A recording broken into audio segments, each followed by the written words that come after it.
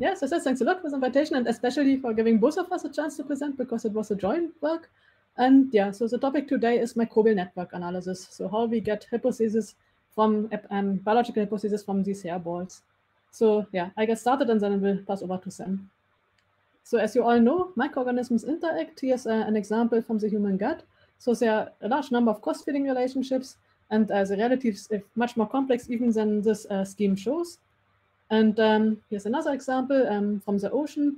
So here we see parasites eating their hosts from inside out, but also microorganisms living inside other organisms and performing services for them, such as photosynthesis. So there's also endosymbiosis. And so all this to say that if we really want to understand an ecosystem, we need to know the interactions. So it's not sufficient to only know the abundances. We also, to really understand what's going on, we need to know the microbial interactions. And so the abundances we can relatively easily get through sequencing, but it is very hard to observe directly microbial interactions. And this is where microbial network inference comes in.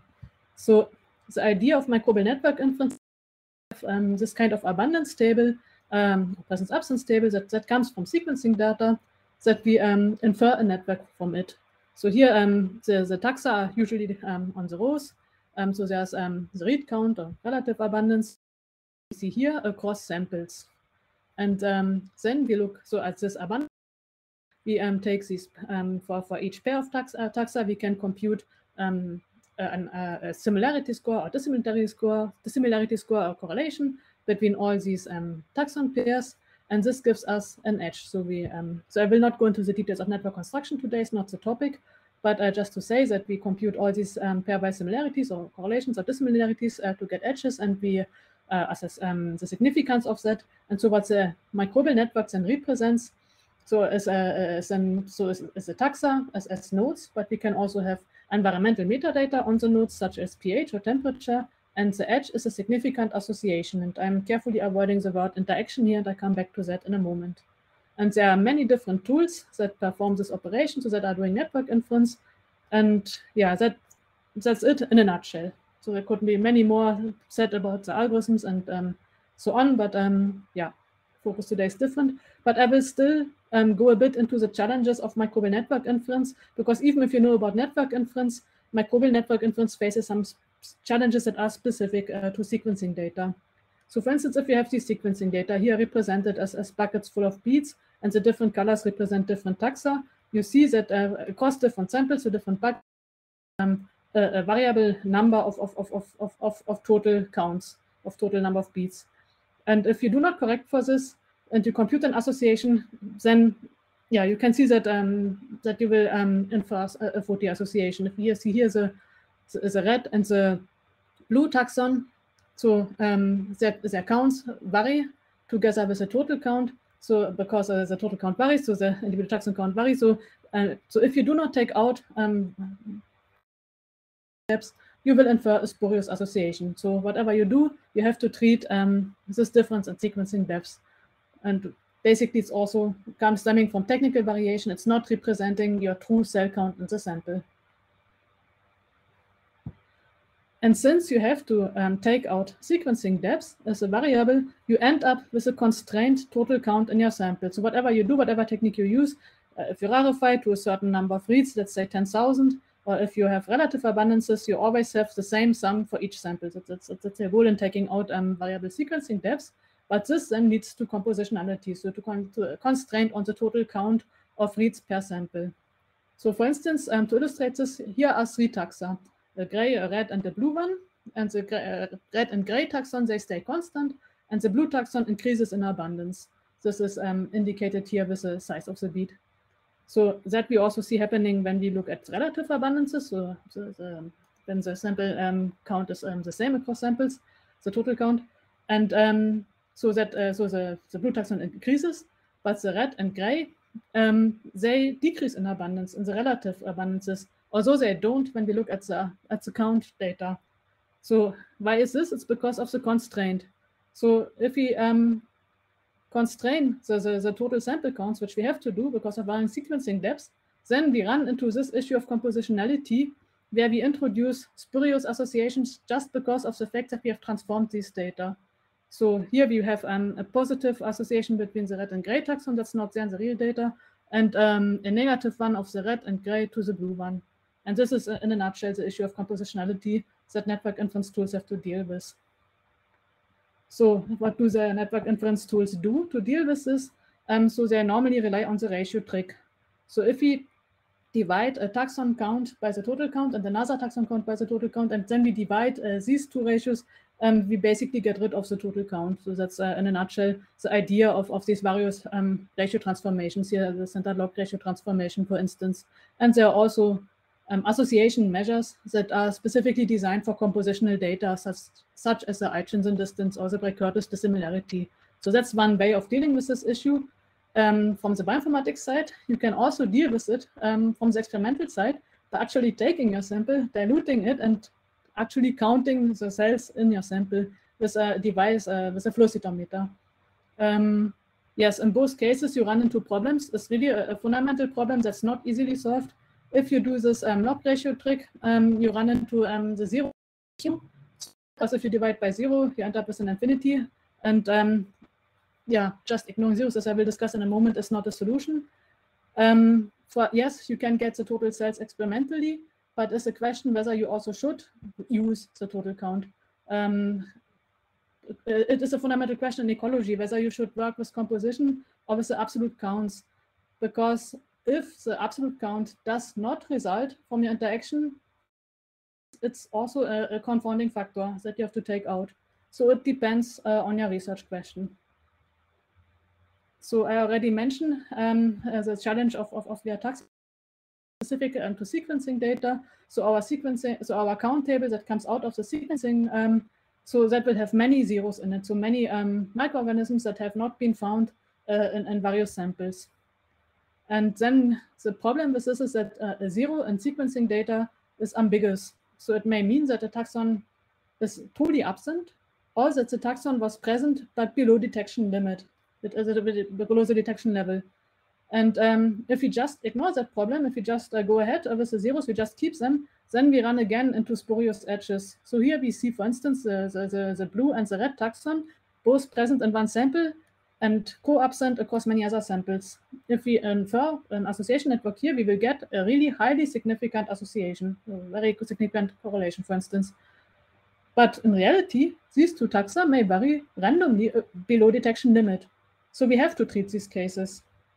And there are several tools that actually just treat these co-absences as missing values.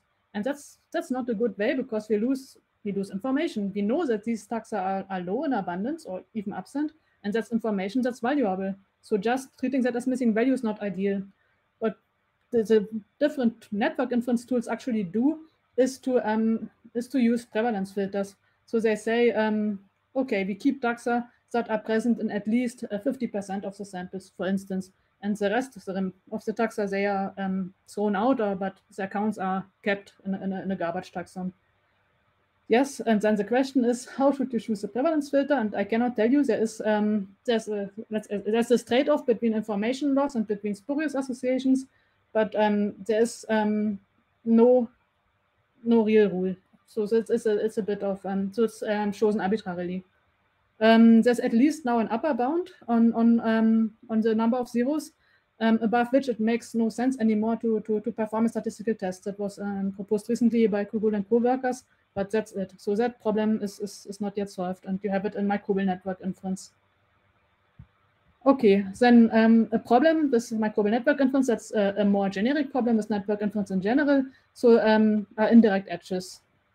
So it's edges that are introduced because two taxa respond to a third taxon or an environmental factor.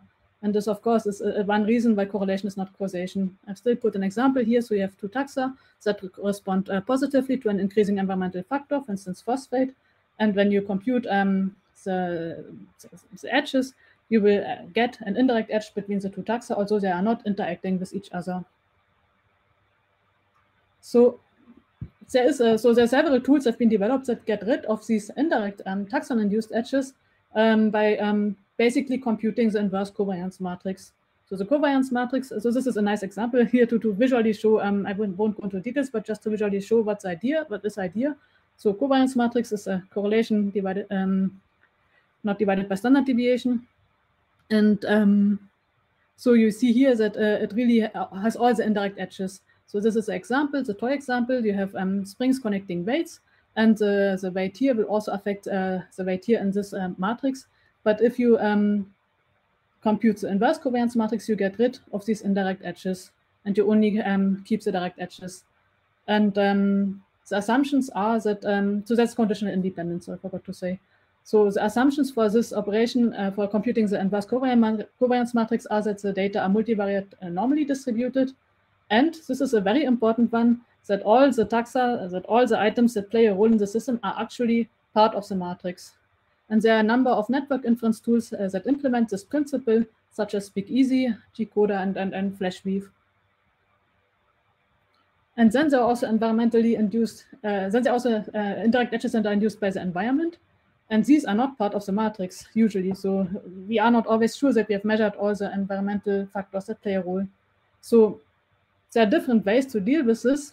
One way, if you have measured environmental factors, is include them in the network construction, because you can see from the edge pattern here that it's already giving a hint whether taxon edges are environmentally induced or not. Here, for instance, we have taxa responding negatively to pH or responding positively to pH, so different groups of taxa, and these negative edges are likely indirect. Then, of course, if your samples come from different environments, so for instance, if you have different water depths and the environment changes at each depth, then of course it makes sense to stratify these samples by depth, so that you do not compute edges that just come from the environment that changes. You already know that it's not what you're interested in. So then you construct a network per water layer, for instance, or here for different pH values.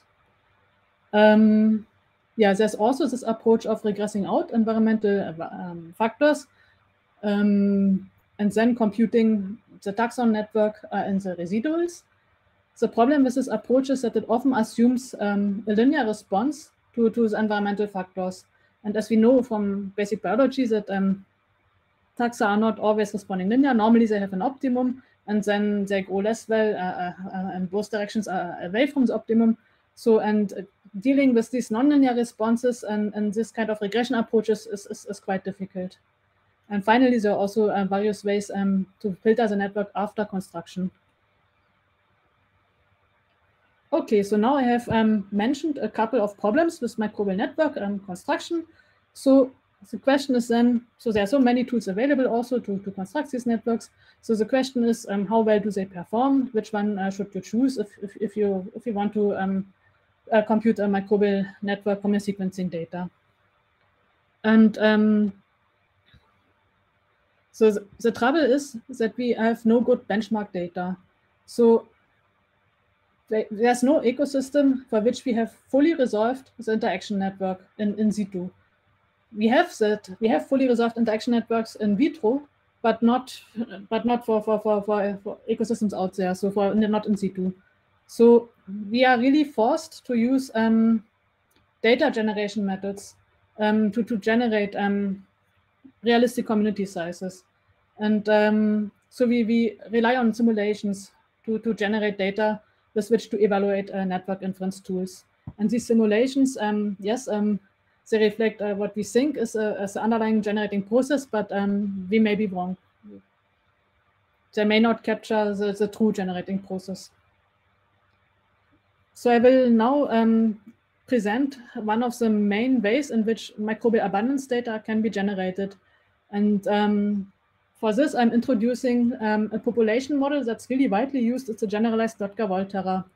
So how does this population model look like? So it says that the change of species abundances can be modeled as a function of the growth rates of the species and their interactions, their pairwise interactions. So growth rates and pairwise interactions are the main two parameters of this population model. And so this interaction matrix is depicted here. So here's an example, and you can see it's asymmetric. So this comma-shaped bacterium has a positive effect on the star-shaped bacterium, but not vice versa. And this is an equivalent to a directed network where we have this commensalist interaction in that way, but it's not mutualistic because there's no arrow going back. So this equation basically gives us a set of rules that we can then use to simulate community dynamics. So here's an example. So we have an interaction matrix for 10 species, so that we have just generated randomly, not fully randomly, but according to some rules. So we know how the interaction looks like here. Here we know the interactions. That's the point. We know the growth rates. We select some initial abundances, and then we apply iteratively this rule in form of this differential equation. And we go from our initial abundances, we update them, we update them, we update them until we reach here a steady state. And in this way, we can generate a microbial composition for a given interaction matrix. And for an evaluation, it's always also important that we add noise. So we can do this during the simulation, or we can add noise afterwards to reflect measurement error or small perturbations. And yeah, of note, the generous Dr. Volterra is of course only one among many population models, but it is one of the simplest and most widely used. Okay, so then I come to the first evaluation that I wanted to mention. So this was in 2016 with the first wave of microbial net inference tools, also including just correlation measures. And it was not a dream evaluation, but dream style, in the sense that it was the evaluators who ranked the tools, who benchmarked the performance of the tools. So they gave data sets to the tool developers, and the tool developers sent back the results to the evaluators. So yeah, it was at least separated. So then in this evaluation, first the evaluators checked the false positive rate by generating data that did not contain any interaction. So they were just sampled from a random distribution. And so in these interaction-free data, every edge is a false positive. And we can see that those tools differ very widely in their false positive rate. Here is a quite large false positive rate for Spark. Anyways, an old early tool is no longer that widely used. We also see that the tools are quite different in terms of robustness. To assess that, the evaluators, so they had a 16S data set, so a sequencing data set, and they basically re-rarified it, so they introduced small noise. And the tool was then run on all the 10 data sets, but basically the same data set with small noise. And the expectation is that the network that comes out of it is 10 times the same.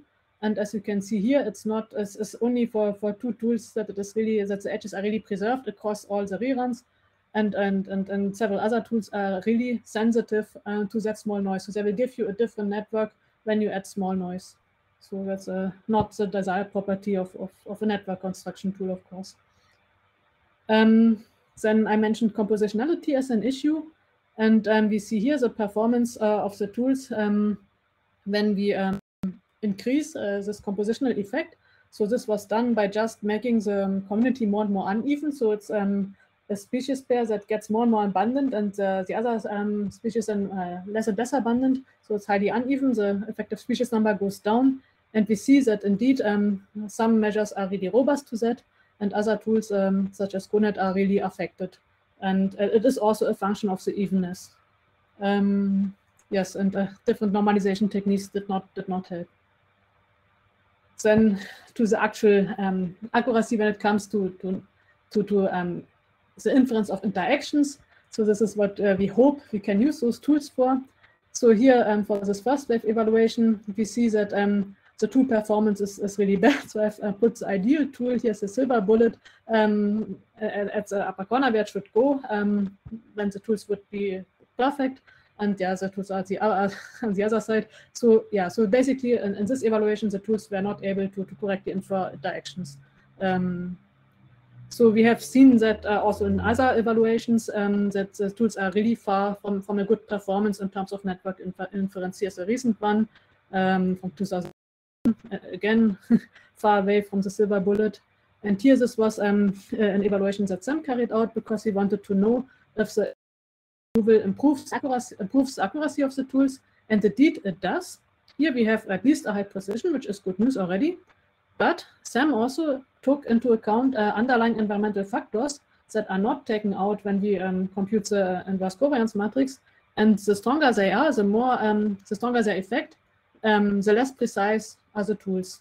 So really shows that there's a limit to what the inverse covariance matrix can do. So we really need to know the environmental factors that also influence taxon abundances. And again, the silver bullet would be here. We are either have high precision, high sensitivity, it's a trade-off that we know well, and we are still far from the silver bullet.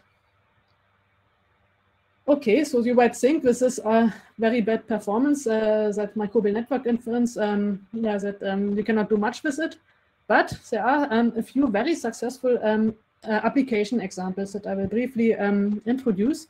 So we applied microbial network inference to an ocean data set. And we saw one edge that was particularly high scoring, and where the two species were also highly abundant in one sample. And then our collaboration partners actually looked at that sample, and they could see that indeed there was a microalgae inside a flatworm. So we really could predict a new interaction with microbial association networks, as bad as they are, because this was maybe also a low-hanging fruit, because an organism inside another organism is the simplest. Yeah, it's an easily detected interaction. And this other example is on mice. So they were exposed to a pathogen, Clostridium difficile, and then treated with first treated with antibiotics and exposed to the pathogen. And this time series data was then used to infer an interaction network, so network inference. And they saw that there were a few Clostridia that interacted negatively with the pathogen. And when they gave those Clostridia to the mice, then the mice could survive for longer. So they would die with the Clostridium when they were not treated. And when they were treated with this consortium that was inferred from the network inference, they survived for longer. So it's also a successful application example. So in some cases, network inference can predict interactions. Okay, but yeah, I repeat, we have this challenge of biological validation. So we do not have a fully resolved interaction network in situ. We do have species, we do have lists where we have species interactions, and we can match against these species interactions and see if we find them back in the network, and in this way we can assess sensitivity. But we do not know whether two species really do not interact in situ. And so we do not have true negatives, and so we cannot, so we are not sure if a false positive really is false, and so we cannot compute accuracy. So in vitro, we can get all the pairwise interactions, also true negatives, true false positives. We can really get all the metrics that we need to compute accuracy. But then we are also not sure whether the interactions that we see in vitro also take place in situ. And also, this only works if there are no higher order interactions, where there are only a few cases. Yeah, so these are the challenges of biological validation of microbial network inference. So there were a few cases of biological validation. It's still only a few. As I said, we still lack data sets, and results were rather mixed. I think in the interest of time, I will not go too much into it. But yeah, there were positive as well as negative examples. But as I said, we need more validation data to really assess the true performance better. I just wanted to quickly say, before I pass over to Sam, that there are also other applications of microbial networks than just interaction prediction, at which they are always bad in evaluations. What the microbial networks are good at, I think, is the inference of niche structure. So here's an example from an early data set, the Human Microbiome Project. So for dental plaque bacteria, so we built a network for that. So then later on, we were lucky. So somebody looked at the dental plaque composition. So they had a very nice way with fluorescence to look at how bacteria were forming biofilms and were structured. And we saw that indeed in the early stages and at the outer layer of this biofilm, we see taxa that are actually here having the same negative associations with taxa that are more in the inner ring here. So we could reproduce that structure. Here we also see Leptotrichia and Capnocytophaga that are here in the inner ring that are also associated. So we really see the structure that's driven basically by oxygen also in the network. And the other application that that you can do with a microbial network is to, for instance, is to link taxa to functions. So, so our colleagues, for instance, they took the Tara Oceans microbial network, so they clustered it with a tool called WGCNA, and they then screened representatives of the clusters for the association to a variable of interest, here carbon export. And that's much better. Multiple testing correction is problems is much less of an issue if you look at cluster representatives, dozen cluster representatives instead of thousands and thousands of species. And they then identified one taxon that was especially tightly linked to carbon export. Yes, so now I've talked a lot about microbial network inference and the challenges and how it performed in evaluations and what we can do with it. But so what the tools give you is a hairball. And if you want to learn something from that hairball, you need some tools. And this was basically Sam's PhD project. And so I'm now giving the word to him to discuss the tools that, to present the tools that he developed to analyze microbial networks. All right. Let me see if I can share my screen. There we go. So thank you, Karoline, for the introduction. So as Karoline mentioned, I'll present the tools that I developed during my PhD. I'll present 3 of them. Firstly, MANTA, the clustering algorithm that's also listed on the screen now. Then I'll talk about the Neuron, the toolbox for comparing multiple networks. And finally, I'll discuss MACO, which is a toolbox for working with graph databases. But yeah, first let me start with something that you might have seen in the previous slides already, a hairball. So as Karoline mentioned, we often get the hairballs, and part of this is due to the poor accuracy of network inference. So we have many of these associations and we don't know exactly which ones are correct. But as I showed during earlier simulations, when we have increasing environmental strength, then the hairball tends to start showing some kind of structure. So it's also what you can see here. As the environmental strength increases, the hairball starts splitting into 2 clusters. And you can't really see this on the image, but each of the 2 clusters in the network on the right, they're actually all connected by positively weighted edges. So this suggests that these difference between these positive and negatively weighted associations are able to give some indication of the community structure. So this is exactly what I tried to figure out with the MANTA clustering algorithm. So this is an example of a toy network with positive and negatively weighted associations. And you can see one ideal cluster on the left, these are colored in green, and then the other one in purple on the right. But unfortunately, many clustering algorithms, they aren't able to use this information of positive and negative weights. The MANTA algorithm was basically intended to solve this by using the principle, the enemy of my enemy is my friend.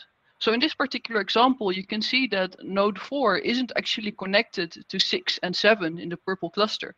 But because it's not positively related to the rest of the network, it's still assigned to the same cluster. So how does this algorithm work exactly? Well, we start with a graph like the examples you see above, a little network, and then we initialize a scoring matrix. And you can see that scoring matrix in D1 here, and this is actually then the adjacency matrix. So what does that mean? Well, in this undirected adjacency matrix, each position in the matrix corresponds to a position in the network. So here a red position means that there was no association, a white position means that there was a positive association, and a black means that there was a negative association. And what the MANTA algorithm does is it takes the power of the matrix. And this is actually something that random walk-based algorithms also do. So this is like walking across the network. But most random walk-based algorithms, like the Markov clustering algorithm, they then normalize, so you only get non-negative values. And what the MANTA algorithm does, it is a different normalization step, which preserves the negative weights. So as you can see, through the iterations of the MANTA algorithm, the black positions, they move, but they are still preserved in the network. This means that we eventually get a scoring matrix with a range of -1 to 1. However, it does often enter flip-flop state, and that's what you can see also as the title in figure D. And what this means is that it starts alternating between 2 alternative states. In this case, you can see 5 and 6 are quite similar to 7 and 8 respectively. Now what the algorithm then actually does, Well, very rarely we may actually reach convergence like you see here, and then we have only positive and strongly negative values. But normally we take iterations of subsets of the network, and these we then combine to generate a combined scoring matrix. Then we can cluster on the columns, and this gives us then the clustering assignment. And additionally, to try and tackle this noisiness of network inference, the Manta algorithm is also able to rewire the original network and generate alternative clustering assignments. And this gives an idea of how robust the clustering assignment actually is to errors in the network inference process. So in this case, we can get both the cluster-wise robustness and we can get the node-wise robustness. Additionally, we're able to find out using specific special positions in the scoring matrix whether some of these nodes in these clusters cannot actually confidently be assigned to any cluster. And you'll see how that works in practice in a moment. So of course, I wanted to actually compare this algorithm to other algorithms, but unfortunately, there's no real microbiome data with ground truth clusters in known interaction networks. So what I had to do is I had to simulate clusters to evaluate the performance. And I did this using two different strategies. One is to use a population model based on generalized Lotka-Volterra, which is also what Karoline explained a few minutes ago. And the other was to use the Fabia biclustering algorithm, which was designed for use on gene expression data. I evaluated multiple clustering algorithms, so the Manta algorithm, WGCNA, Louvain clustering, Markov clustering, Gerver-Newman clustering, and Kernighan-Lin bipartition algorithm. And for some of these algorithms, I also gave the option to run on the full network or only the positively weighted associations. And I did this because it's actually advice that we quite commonly gave to people wanting to use these clustering algorithms. If they don't work well on the complete network because they cannot use the negative weights in the network, well, then just run it on only the positive network. So basically, this is what the results of the evaluation looks like. So I was able to compute the sensitivity, the positive predictive value or the precision, the accuracy, the cluster separation, which is a measure of cluster quality. And I also developed a different metric, the sparsity, which is able to take these edge weights into account because it basically computes the ratio of edge weights that are inside clusters and those outside clusters. So it assumes that a good clustering assignment is one where within the cluster we only have positive associations and between clusters we have negative associations. So these are what the results look like when we use our data generated with generalized Lotka-Volterra. On the right, we see the number of nodes, the number of networks that could actually be confidently assigned. And then you see actually these violin plots that show the distribution of all these scores I mentioned. And what I found really interesting is that many of these algorithms, they have not been adapted to work specifically with weighted networks. They only work well on the networks with positive associations. So you can see that Louvain clustering, it didn't return suitable results when we gave it the complete network. And similarly with the Gerver-Newman clustering. However, I also found that many of the other algorithms that I evaluated, such as WGCNA, Markov clustering, and the Kernighan-Lin bipartition algorithm, they all work well as long as the settings are set appropriately. Specifically for Markov clustering, it tends to work quite well, but you need to set some of the parameters correctly. And moreover, Manta, regardless of the settings we used, was able to always perform decently and on par with the other clustering algorithms. On the Fabia evaluation specifically, we can also see that the weak clustering assignment improved the separation of these clusters a little bit. So this shows that generally we are able to get good performance, but by including or excluding the weakly assigned nodes, we can slightly affect it. So what do these clusters look like when we look at real data? So here at the right, you're looking at a network of ocean microbiome data. And we clustered this with the Manta clustering algorithm. You can see that we have cluster 0, the circles, and we have cluster 1, the triangles. And additionally, we have nodes between them that have a pink border. This means that they were assigned a weak assignment. They couldn't confidently be assigned to any cluster. And as you can see, they're on the periphery of the nodes that are really orienting towards the left or the right. Now, if I sum the abundances of these taxa belonging to these clusters, and I overlay it on the principal coordinate component ordination that you can see in B, we can see that these abundances correlate very strongly to environmental factors. So for example, cluster 0 abundance correlates strongly together with the air temperature. and cluster 1 correlates strongly with the chlorophyll concentration. This suggests that these are really seasonally driven clusters, because this ocean microbiome data that we were working with was collected throughout almost an entire year. But what's especially interesting to note is that when we look at the weekly assigned nodes, this is actually perfectly anti-correlated to the silicate concentration. And this is something that increased significantly during a storm that took place during the experiment. So this suggests that these nodes that were assigned to a weak cluster, they were pretty much always present in the data set, but they started decreasing in abundance when the storm started happening. So with this, I'd like to wrap up the clustering algorithm and move on to the second tool I developed, which is a neuron, a null model-based toolbox for network comparison. So as I introduced in the beginning, we often have hairballs that are quite inaccurate. And one solution is to try to get them to be more precise. But another solution is to try and compare them. If we have a lot of relatively inaccurate data, maybe we can combine it to get a more accurate result, or at least a more informative result. And one way to do that is to compare the overlap between networks. So for example, we might have time series from multiple people from their stool samples, and then we might be able to make a time series network for each of these people. So then we have one network for each participant, and then we might compare it to see if there's some core networks, some associations that are perhaps so important that we can always detect them. But actually, doing this comparison is not so straightforward, because there's actually quite a large chance that networks are similar, more similar than you might expect, just because there's a shared core microbiome. Networks are already generated from microbiome data. And if this microbiome data is from similar microbiomes, then probably there will be a core microbiome, which means we're not sampling from all the possible microbes that exist, but only from a limited selection. So it's difficult to know if our network overlap or similarity or differences is larger or smaller than we would expect from a completely random network. And the solution to this is to compare the networks that we have and observe to networks that we generate using null models. And these null models, they then represent the assumption that we can get a certain network comparison value by getting completely random networks from our data.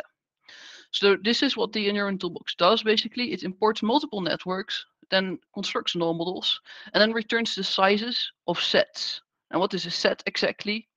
Well, a set is simply a collection of edges, or in our case, usually associations. And an intersection set is, these are all the edges that are shared by groups. So for example, if we have an intersection of 3 networks, then we are talking about all the associations or edges that were shared by 3 networks. A difference is the collection of edges that are not shared by groups. So we might look, for example, at edges that are unique to 2 or 3 networks. And we can also do sets of sets. So we can have a difference of intersections. And in that way, we can get edges that are shared by 3 networks, but not shared by 4 networks. And we can interpret this quite similarly to how we would look at a core microbiome or core network, where we can get these sets representing 40, 60, or 80% of the community. These are then the null models that are actually used by the Neuron Toolbox. You see on the top that we have a random null model. So here, all the edges are removed and the entire network is completely rewired. So this null model assumes that the structure is not conserved.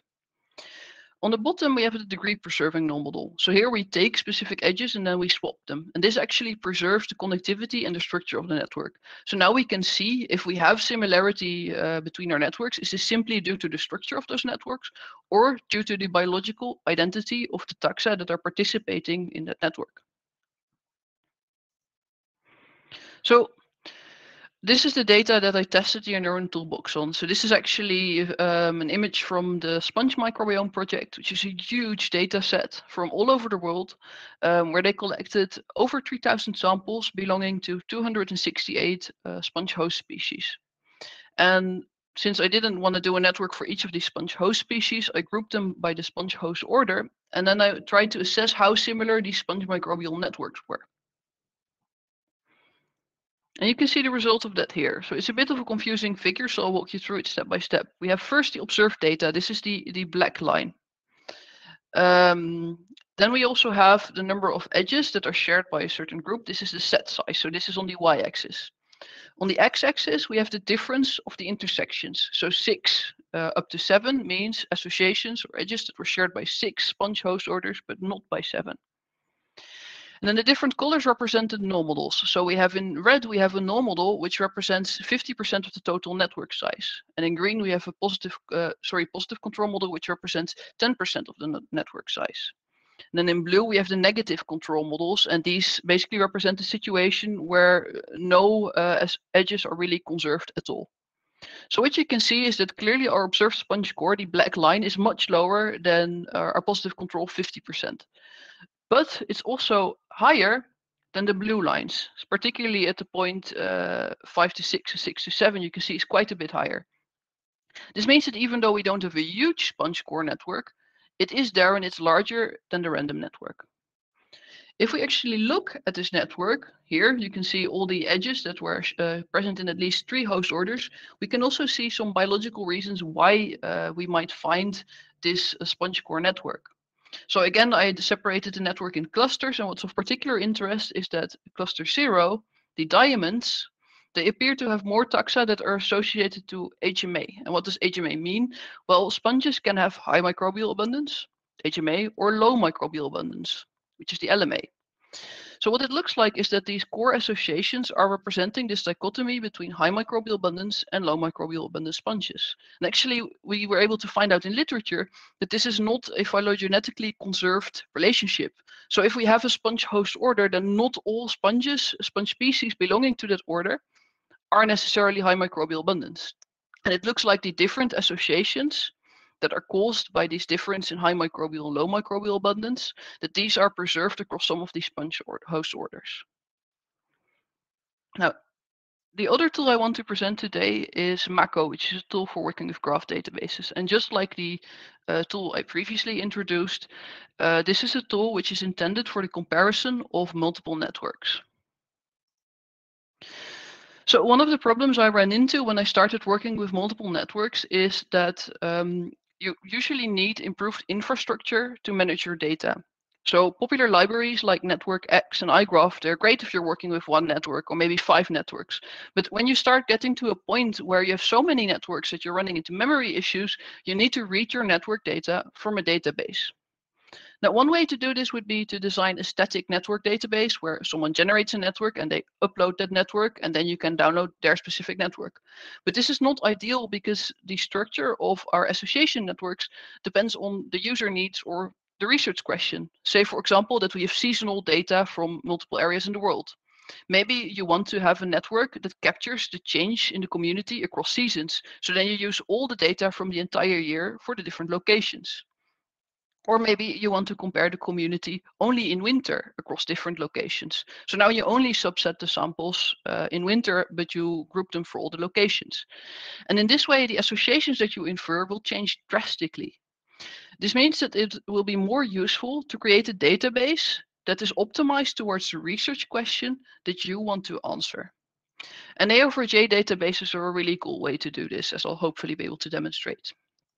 So what is an A/J graph database exactly? Well, basically it looks something like this.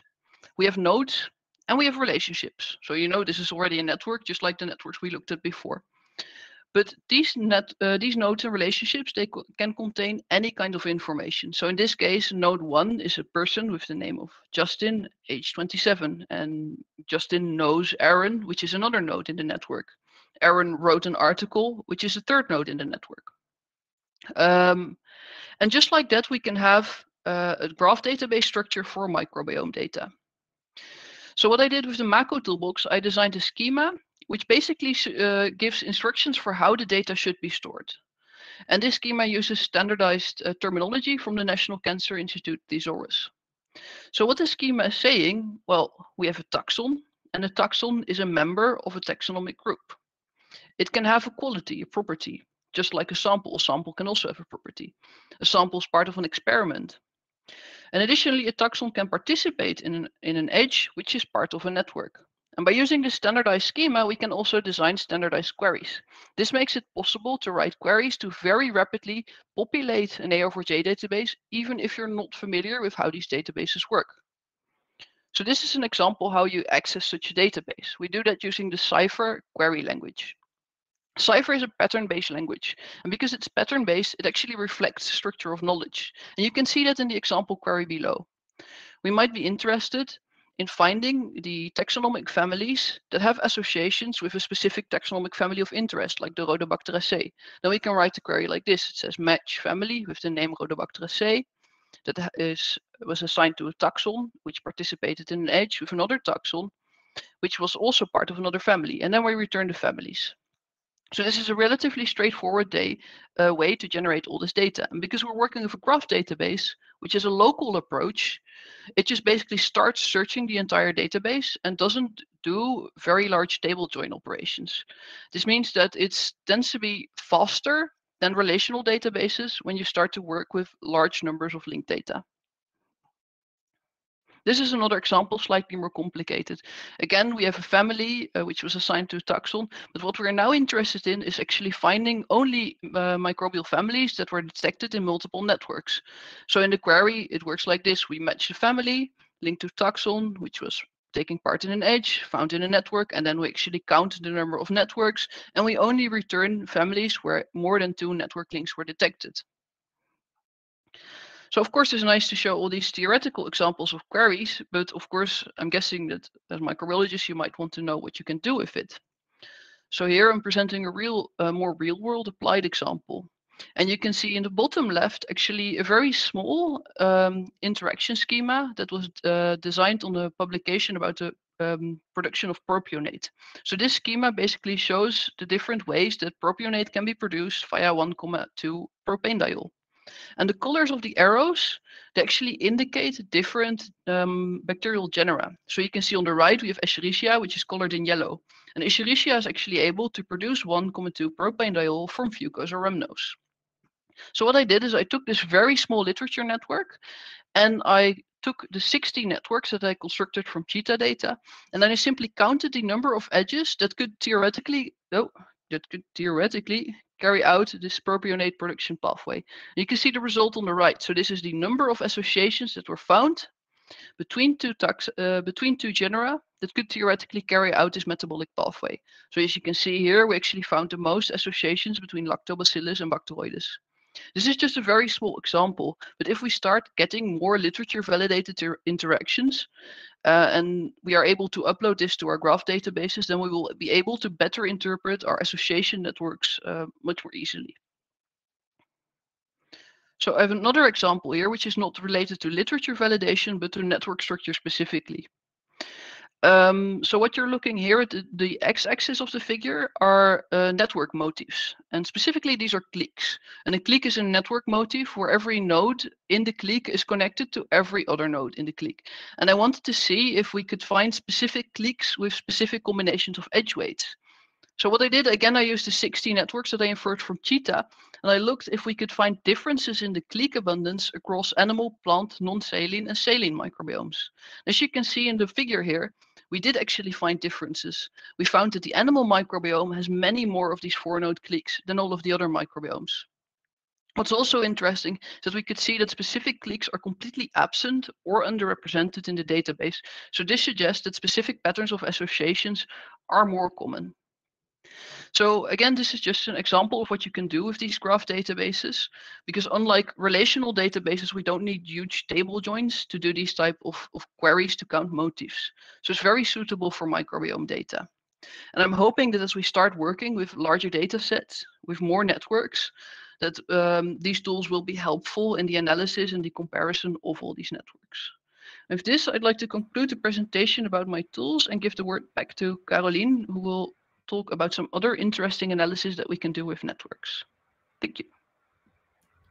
Okay, so I just wanted to add some words about network properties because they're sometimes computed and they are questionable.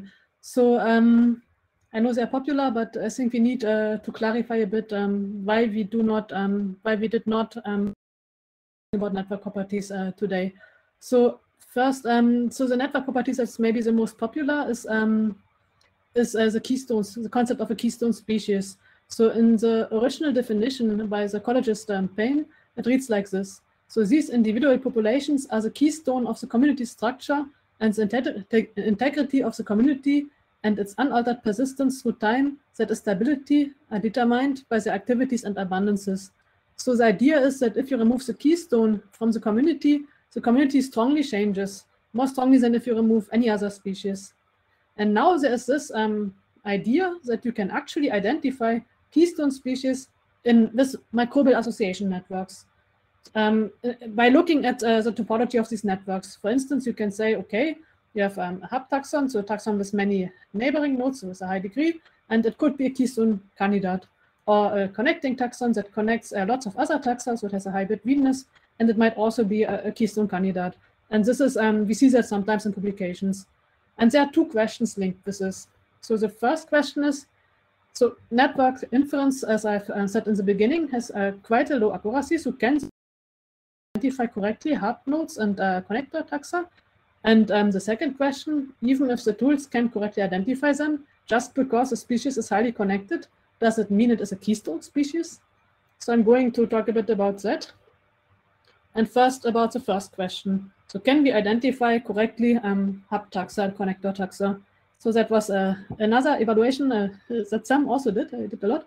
And so here again, we rely on Lotka-Volterra, where we can specify the interaction matrix, and we can really say, we can really determine which taxon is a hub or is a connector taxon. We can make the matrix that way.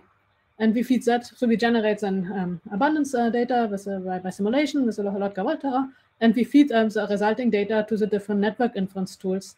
And then we check how often they find back our predetermined hub and connector taxa. And when we look at the results, so whether the tools actually find back these special taxa, they do quite a bad job. So maybe CoNet has a little bit, sometimes enriches a bit significantly, we could say, for hub taxa, but overall, tools really do a bad job in just identifying the correct hub and connector taxa. Okay, this was an evaluation with synthetic data. Now there's reality. So I also wanted to present a successful case of keystone identification, because evaluation on synthetic data is, well, is also, there's also questions on that. So to show that things are not as easy as we sometimes think. Anyways, so this was a very nice study on an Arabidopsis thaliana leaf microbiome. And so they inferred a network with from the microbiome data, and they had a hub node, and this was a known pathogen species, and they remove it, and they compare the network with and without, and they compare the community composition with and without that pathogen, and they see a big difference. So they experimentally confirm that removing the keystone species indeed and alters the community composition, so really fulfilling the definition. So why did it work in this case? Although I just said that in the evaluation, the tools performed quite badly, I think it is a very good case. So it's a pathogen. The pathogen alters the host plant in turn then alters the leaf community. So in some cases, we actually, if it's strong like that, in some cases we actually can correctly find a hub node, and also that also turns out to be a keystone. But we should never do that without an experimental validation. You have seen that the tools are quite bad at predicting hub nodes. Here in this case, the signal was so strong that the tool picked it up. I would not rely on it. And in general, whether hub nodes are keystone species, here in this case, it was the case.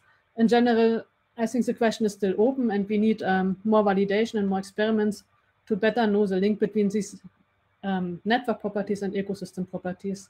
But maybe not just naively report because the node was highly connected, it is a keystone species. Okay, so what do I see as the next steps in microbial network analysis?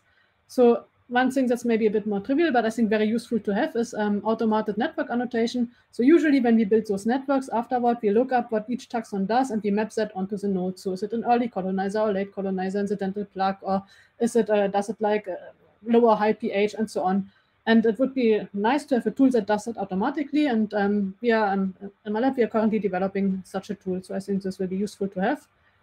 Then the next point, I made it several times, but I keep repeating, we need a proper benchmark data set to really evaluate network inference tools. So for the moment, we still do not have enough fully known interaction networks. So yeah, this will be for the future. And also, as a last point, a very important point is to find out a bit better how well network properties reflect ecosystem properties. Networks are just a representation of ecosystems and not the ecosystem. So how well do their properties reflect what's going on in the ecosystem? And I think with this, I'm at the end. I would like to just thank all the people with whom I've collaborated, and especially Sam, who was really an outstanding PhD student, also acknowledge funding sources. And I think with that, we can go to answer questions. And thanks a lot for listening. Excellent. Thank you very much, both of you. It was very interesting talk. Excuse me. So we do actually have a question already in the Q&A. They're wondering if some network interference methods rely on prior/domain knowledge to improve the association prediction, or if that would be feasible. I can start on this. So domain knowledge in terms of known interactions, we have very few confirmed interactions. So for we do not have that domain knowledge. Otherwise, I think I've seen a tool on it, but I cannot recall its name. So that use that integrates that you can give a list of known interactions and it will take it into account. I don't know, Sam, if you can add to that or. So I think there are increasingly people working on there are some people working on microbial association or interaction databases, but there is no established gold standard for this yet, as far as I'm aware. Because this data is so inaccessible, it's of course also difficult to develop tools that are really able to take this into account. But I do know of that there are some Bayesian network inference methods which are able to take into account these informative priors. But I'm not sure how well they work with, say, literature validated interactions, which is what the domain knowledge is. Would be very interesting to integrate this knowledge if we do have it, though. One addition, so interactions are not static. They can quite quickly change because microorganisms can quickly reprogram their metabolism and then do different cross-fitting interactions than they did before. It's maybe not even a good idea, simply because it will be so ecosystem dependent, so condition dependent. Yeah, just saying. Yeah, I think for obligate symbiotic relationships, it could be really interesting, but many of the others would indeed be difficult. Just a follow-up on that one. What would be probably the hardest criteria, or even if it is just one single point, what do you think would be the hardest one to try and help parse out that? Because as you said, it is very ecosystem dependent and would be any change could be masked. Would there be any kind of like a fingerprint that you could look for to help identify? Yes, of course, we can. This is also an idea that we combine different types of data. So for instance, if we have metagenomics data, we can look at the genomes, we can build metabolic networks from the genomes and then look at metabolic overlap and also competition and complementarity. And we can use that as an additional data set, and that's already being done. There are some papers on that. So that's one way, for instance. Okay, all right. So if you could have, and this is to both of you, if you could have, a wish from a genie for any data set you want, what would you choose? Like, what would be the perfect data set in your mind? Fully resolved interaction network in a real big ecosystem. We don't have that. There was zero hesitation there. You've thought about this, apparently. Yes, we really like that data. We really like validation data.